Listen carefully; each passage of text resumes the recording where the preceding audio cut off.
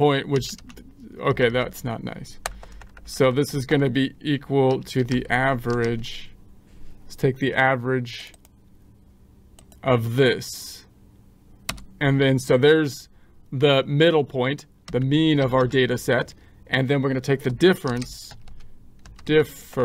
difference, and this is going to be equal to the calories that day versus the middle point, the average, and we're over on these days, but of course we're under on the days way down here because that is by definition the middle point, and you would assume that we would be hovering somewhere around the middle point, otherwise we would get amazingly large or amazingly skinny, you would think, if we were on one side or the other for an extended period of time. So anyways, then we're going to take that squared, we're going to square that. So now we've done this bit, and we're going to square them, and then we will sum them up, getting the numerator. So this equals the data point squared is shift 6, the caret, to the power of 2, to the power of 2.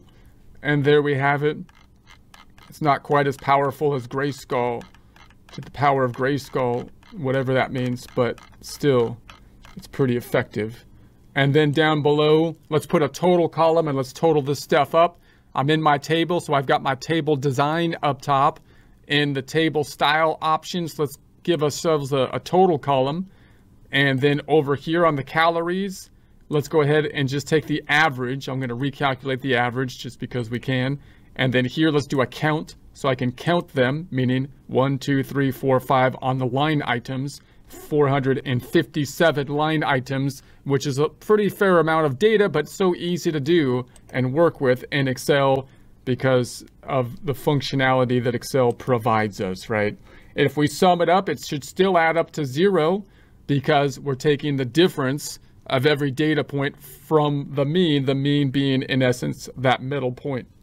And then let's make this column a little bit wider so I can see what the number is. We have a huge number because we squared everything, which got rid of the negative numbers, but still is now it's all squared.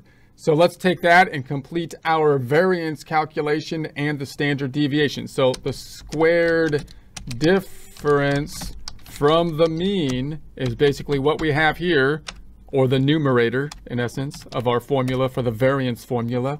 And then if we divide this thing, so I can put a divide by the count, which is n in our formula, which we calculated here, the number of line items, 457, equals the 457. Let's put an underline under that, font group, underline, and then let's take the variance, and just so we know, the symbol is a sigma squared, oftentimes represented as. Let's go to the Insert tab, go into our Greek lettering, so we can be cool with the Greek stuff, and Greek and Coptic. And so then we have, I have it in my favorites down here, but it's right there too. And then Insert, and then OK. And then I like to hit Enter, and then go back into it, then put a 2, then hold down Shift and select the 2, or you could just select just the 2, right click, and then format the cell and make it a subscript so I can get that squared notation looking nice like that. Then we'll do the division problem. This equals this number divided by this number, the squared difference of the mean divided by the number, the count, gives us the variance. Then we want the standard deviation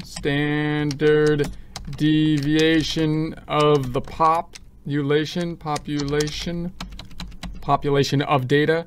And we're going to say that this is going to be, then the letter then would be sigma. Let's go to the Insert tab, Symbols, and add a sigma, because that's the cool thing to do. If you add those little symbols, people really think you know what you're talking about. Tell you what, that's all you need to do, and people will say that your stuff is good, man. So this is going to be the square root of that. And so there's the 815. If we add a couple decimals, Home tab, number, decimalizing it with a couple decimals, there we have it. That's not really a word. Some people get mad that I use it, but I think it should be a word. and it will be at some point due to our use of it. So font group, if I hit the drop down here, let's make this blue and bordered. So there we have it. So this just another kind of example of us getting our calculation with a fairly long and different data set than the salaries. And remember that a lot of times what you would be doing with different data sets is basically being able to compare, the variance and the standard deviation of this data set possibly to related data sets. If this was one population versus another population, and those will give you some ideas about the spread, some concepts that we'll get into in more detail in future presentations. But that's the 814.59, which we calculated over here as well. The 815.59, the 814.59, and this was the for the sample data.